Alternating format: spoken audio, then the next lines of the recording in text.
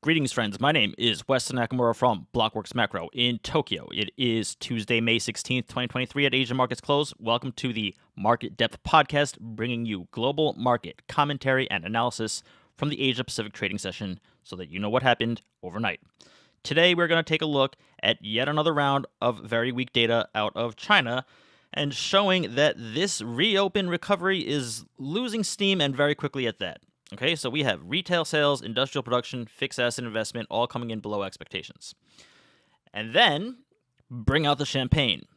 Japan's broad-based TOPIX index has hit a new 33-year high of 2127.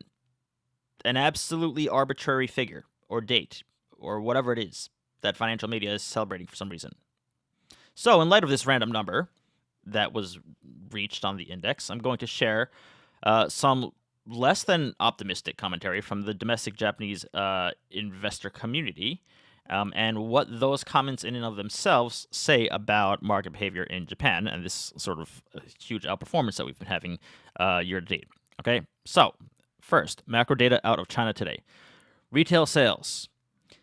18% year over year. Okay, it sounds big, but it's not, considering that we're comping off of when this little village called Shanghai was in lockdown last year.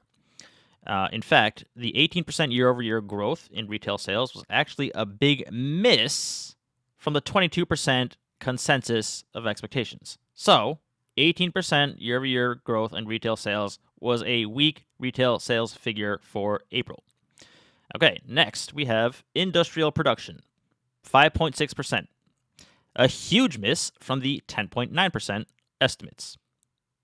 Okay, then fixed asset investment coming in at 4.7%, which is both a slowdown and a miss of the 5.7 estimates. Okay, we're also seeing this yawning gap between state-owned entities investment, which came in at 9.4%, in contrast to that of private sector investment at 0.4%. 9.4% for state-owned entities, 0.4% for private sector. That huge divergence, that reflects weak business confidence. We also have a very sharp decline in real estate and property investment. It's down, according to Reuters, down 16%, according to Reuters calculations off of the official data, which is a massive drop from the already big drop of 7.2 reading, minus 7.2 reading just last month. Okay, so property investment continues to struggle. Now, look, I know I've been throwing China macro data at you like just a ton of it, right, nonstop over the last week or two. And it can get very confusing, and there's a lot of, there's a lot of data points, right? So what you want to do is I'm just going to sum up what we've had so far this month of note. It's grouped into categories with the aim of just basically, hopefully, just painting kind of a clearer, more organized picture of all these figures that I've been talking about, okay? Now, just note that, at least for me personally, I don't care what the actual data out of what Chinese officials say are, okay? What I care more about is what they are relative to consensus estimates and expectations. Did they beat? Did they miss? Did they surprise to the upside? An unexpected disappointment, downside, among analysts' forecasts and expectations? That's what I care about. The contrast between where the kind of collective mind is, even if it's just a handful of analysts out there, nonetheless, they're kind of like third-party auditors, if you will. So where they are versus where the Chinese officials' release is, okay?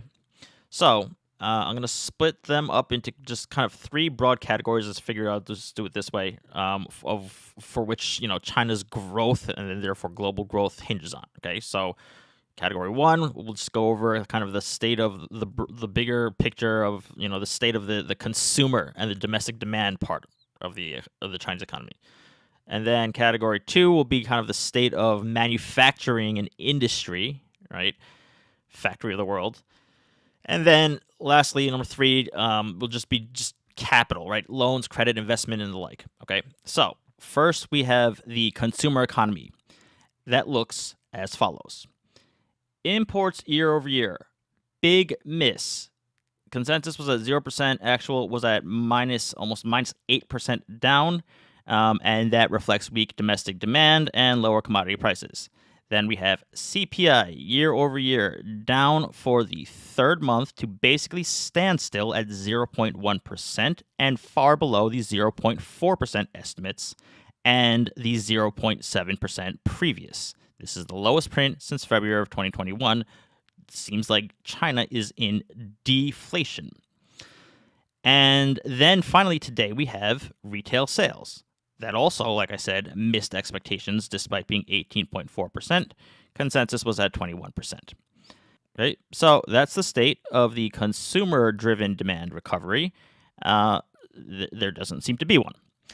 Now let's move on from the consumer demand-driven recovery and take a look at China, the manufacturing powerhouse. First, we have manufacturing PMIs that came in at the beginning of the month for an unexpected contraction to print below 50, 49.5, which was not just a contraction, but an unexpected one because consensus was at above 50. Okay, so above 50 or below 50, that's the key level, right? Whether or not you're in contraction or expansion. Then we have factory gate prices in just outright deflation, declining for 7 months straight, and still the reading was a miss from expectations. Minus 3.6% versus the minus 3.2% consensus. Okay?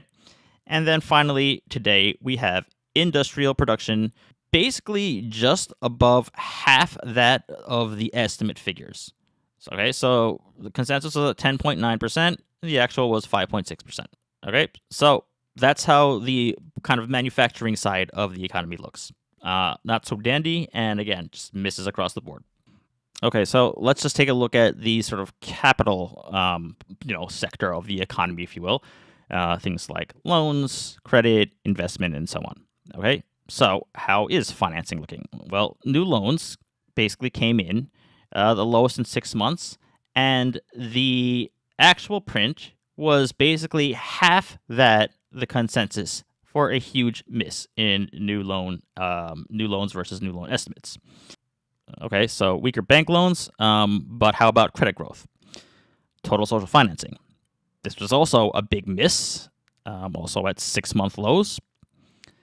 And then fixed asset investment came in today at 4.7%, another miss of estimates at 5.5%. And once again, investment in real estate and property plunged. Okay. Oh, and then we actually did get one more piece of data today. We got employment figures.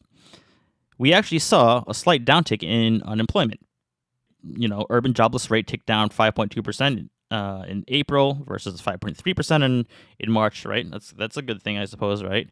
But youth unemployment for those aged 16 to 24 increased to a record high 20.4% from the 19.6% previous.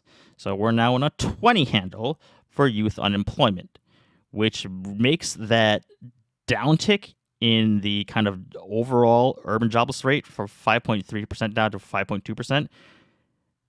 I mean, it makes that look really bad, actually, in contrast, right? When you have youth unemployment at a 20 handle and rising, horrendous. So, let's put it all together. The manufacturing engine is stalling, as well as the consumer demand side of the economy, as well as credit growth and loan demand for, lack of borrower confidence, as well as weak private sector, fixed investment for lack of business confidence, and a fifth of China's youth is unemployed. Okay, let's take a look at markets, and we see Chinese bond yields and the yuan falling to its year-to-date lows. And so I guess those could have told us all of this broader picture.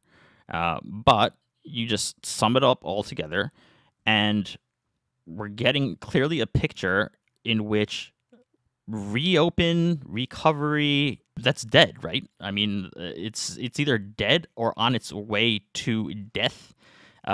If left unchecked, I don't see how that it would just kind of magically improve. And I think that I am certainly not alone here, because now everyone is looking to the PBOC to see what action they will be taking and when, in order to support this reopen clearly in struggle. They had a chance to do so yesterday, but they didn't take much action with their 1-year MLF rate unchanged, although they did unexpectedly inject liquidity for the 6th month in a row. Okay, so basically, yesterday, PBOC had its 1-year medium-term lending facility rate at, what was it, 2.75%. Okay, that's basically left unchanged. That's in line with 26 out of 30 economists' predictions. Basically, in China, what this is, the 1-year MLF rate, it's basically what the rate at which the PBOC lends to like large commercial banks, and it also acts as sort of a forward guidance, if you will, for what the PBOC's loan prime rate will be. So that's the significance of the MLF rate, and they just left it unchanged, 1-year MLF, again in line with consensus. However, the PBOC did kind of surprise inject net liquidity into the system for now the 6th month in a row. Added a net 25 billion yuan in its medium-term lending facility, and the expectations were that basically 8 out of 10 economists were expecting that they would skip a net injection for the first time this year, but they did not. They added liquidity to the system to the tune of 25 billion yuan, more than the amount that was basically being rolled over. It's basically a picture. We just basically have those in the Chinese economy as well as the global economy are looking to the central bank, or I guess the central government and the central bank, to do something, because left unchecked, the economy, from the consumer angle, from the domestic demand angle, from the manufacturing side, from whatever angle you want to look at it, isn't just reopening and recovering on its own. Okay, reopening the world's second largest economy isn't like flicking a switch, kind of envisioned it to be, but also likely how a lot of Chinese officials and government probably envisioned it to be. But it is not flicking a switch. Shutting a city down might be flicking a switch, but turning it back on, I mean, it's not. It doesn't work that way, because China zero COVID policy, I mean, that may have seriously damaged and scarred the collective economic psyche. And if they don't, if they don't get the policy prescription mix just perfectly right, and this is like even if there is like a path, right? But if they don't nail that, right, then indeed, this kind of pessimism and in just general economic activity, any of these measures, retail sales, whatever it is, right, factory gate, all that stuff, like it can just become very entrenched, just like Japan, right? After the bubble burst and decades of like no recovery, it just kind of permanently scarred the economy. So, what China is going to do, what the PBOC is going to do, I have no idea. If they're going to even do anything, and when they're going to do it, and what they are going to do, I have no idea. But the markets and the real economy, for that matter, is looking at the PBOC and Chinese officials saying, okay, ball's in your court. Economy's not improving on its own, so do something, because this is not fixing itself, clearly. Okay, on to Japan. So the broad-based TOPIX index opened today at a 33-year high and held those levels, closing on the highs of the day at 2127, its highest level since August 1990, the bubble levels. I don't know why this is being celebrated or being made such a big deal. I guess because it's just, sort of a milestone because of how far back it goes, but it's not like that level is anything particularly special. That was just on its way declining during the bubble, right? And what, like, I don't know. There's no significance of this 2127 level of August of 1990, unless I'm missing something. Meanwhile, the Nikkei index, however, at one point today was just under 100 points shy of that very pesky 30K level. Though, as I keep saying, 30K print itself is not going to do it. It's hit 30K before, printed 30K before, but it needs to surge clear through 30,000 yen before that next leg of momentum comes. Okay. And in the meantime, I think that the TOPIX index can do whatever it wants to, but ultimately it will kind of be held back as long as the Nikkei can't even break clean above, 30K. That said, Japan continues to be the outperforming DM region, um, on a global DM basis. Okay, TOPIX year to date increase is at a little over 12%. Nikkei is up about 14% year to date versus the MSCI Asia Pacific Index ex Japan that's up 2% on the year, and MSCI World Index is up 8%. So we have the foreign community bull up and on Japan. They're basically the ones basically solely responsible for pushing Japan indices to outperform year to date. They're citing easy policy from the BOJ, increases in sort of shareholder returns, if you have buybacks, dividends, strong earnings beats, no perceived imminent recession risk, no banking crisis, and of course, oh yes, the value. Oh, the value. So, in light of this TOPIX index hitting this nothing, what I tried to do today is I wanted to find some genuine like contrasting commentary from like the domestic institutional investor base. Like I'm not doing this as like a bull or anything like that. This is just purely just doing what traders should be doing. You're always trying to look for all angles and all arguments, and it doesn't matter if you agree with them inherently or not. You have to know what the thinking of other market participants are, and therefore how they're going to behave, because that's going to impact the asset markets that you are also sharing a space with, right? So, I went out looking for that, and it actually wasn't that difficult to find.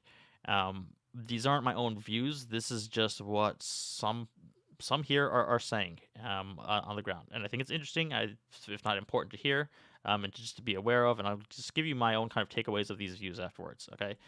So first of all, you would think that Japan, being the best performing region year to date, with the TOPIX index being back at these like very arbitrary, nonetheless 1990s levels, but on strong like bottom up fundamental earnings supported by foreign inflows, you'd think that would be seen as a good thing, right? But this is Japan, so of course, rising stock market is causing discomfort amongst Japanese investors who are expressing concerns. And here are some of these concerns around the Japanese equity market strength of late that I came across today. Okay. So some people, some like Japanese investors, are uncomfortable with this like unidirectional move in share prices because they feel that it's purely driven by sentiment alone. And so if there's any bit of bad news, sentiment can turn on a dime and the gains can be reversed. You have others pointing out that like these sort of overseas momentum coming in, they're just focused solely on like the large cap stocks in Japan. And so the market's like basically concerned that like for these foreign investors, they're looking to buy Japanese stocks, but they're targeting large cap stocks. But meanwhile, small and mid cap stocks, and they're just trailing. And indeed, if you on a day in which the TOPIX index is hitting these fresh arbitrary 33-year highs, small cap indices like TSC Growth Market Index is down on the day. Point 0.38%. Mother's Index also similarly, just the internals of the market. The large caps are doing well, but the other, thousands of other smaller stocks that are not doing so well, and so therefore the equity market as a whole is not reflecting the broader, economic picture in macro picture in Japan that warrants this sort of rush of investment flows in, and therefore causing concern. Okay, and then lastly, the other thing I heard is China data slowdown that I just went through is not good. Japan Inc., by and large, needs China to have a strong economy to be up and running in order for Japan to do well. And so this kind of market divergence is like unhealthy and not reflecting fundamentals. And that's about it. Okay, that's at least what I was able to find in terms of looking for the opposing domestic view. Now, here's just my kind of very just general thoughts. First and foremost, obviously, these don't represent like the Japanese investor as a whole. There's no such thing as a monolith specifically looking for bearish domestic arguments. Since we all know the bull case for Japan, But so that's what I came across. But like by no means do these represent like all of Japan. That said, it does represent some form of a good cohort of Japanese institutional investors. Okay, and I really didn't have to look too far to find these, and these were echoed in a few different ways.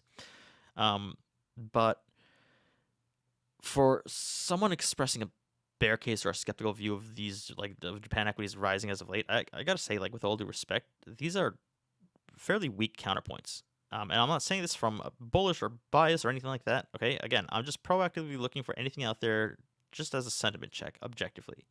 But these seem like arguments that are like crafted or cherry picked just for the sake of finding any reason to fit a preconceived, non-bull stance.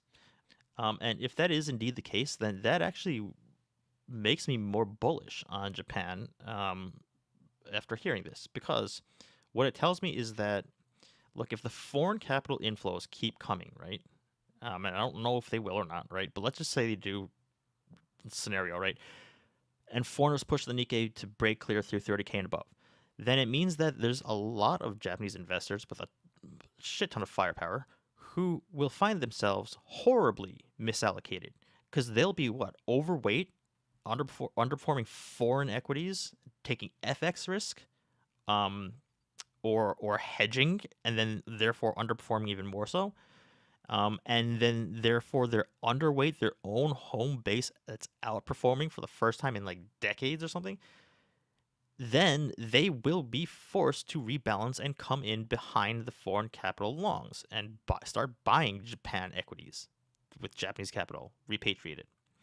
And that chronology of capital flows matters. It's what makes a difference between a sustained period of price appreciation versus just like a quick in and out rally and crash. Okay, if foreign capital comes in and there aren't buyers behind them, then shares go nowhere and then they dump out and they crash the market. And we've seen that time and time again. But if foreign capital goes long and then it's backed by the long only domestic capital thereafter, then they both stay long for longer. So the more bearish that Japanese institutions are and underweight they are of their own domestic market, and the more bullish flows from foreigners come in and they actually break through to a breakout point and therefore force Japan investors to repatriate back home and buy, like that's the setup, that's the chronology that I'd be looking for in terms of flow order. And then on that third point on China weakness equals Japan weakness, I think that that's probably maybe the only valid fundamental point. But from a market's perspective, once again, I kind of see it completely opposite. Because, look, let's face it, stocks don't trade on fundamentals, especially not in China nor in Japan in their own respective ways. They don't trade on fundamentals, right? They just trade on in and out flows like everything else. So, in the given global macro backdrop, like let's say there's like a US or EU based international equity manager looking for Asia exposure, um, they will allocate overweight Japan at the expense of being underweight China. Or they'll be like long Japan, short China if you're like a fund, right? So it's not going to be necessarily fundamentally based. It'll just be regional allocation based, right? So from an economic perspective, yeah, Japan probably can't boom with an ailing China, and especially simultaneously if there's like a U.S. and EU potential recession. But from a market's perspective, China disappointing on data on whatever means more capital into Japan. In fact, it may even be the capital into Japan in order to play China, right? It's kind of like how people go long the CAC 40, the French index, to play the Chinese consumer, the wealthy Chinese consumer, reopen trade, right? It's Japan could be a proxy in which to play the China growth through. But either way, look at as far as the strength in Japan equities is concerned, I'll just keep saying it until it's no longer of immediate relevancy, but the Nikkei 30,000 level is basically everything, okay? Sure, there are single stocks that are breaking out right now. Look at the mega banks off of their earnings. Look at names like, what it's like today, even Tokyo Electron, Recruit, Hitachi, so many others that are either about to break out or just have been on tear upwards. But to get the real long only money in and to sustain the rally, we need Nikkei to break through 30,000 clearly, and then see another round of inflows. And until then, it's just kind of a ceiling on the index. Okay, so that's it for me. On behalf of Blockworks Macro, my name is Weston Nakamura. Thank you for following along, and we will see you again soon. Thanks. Bye.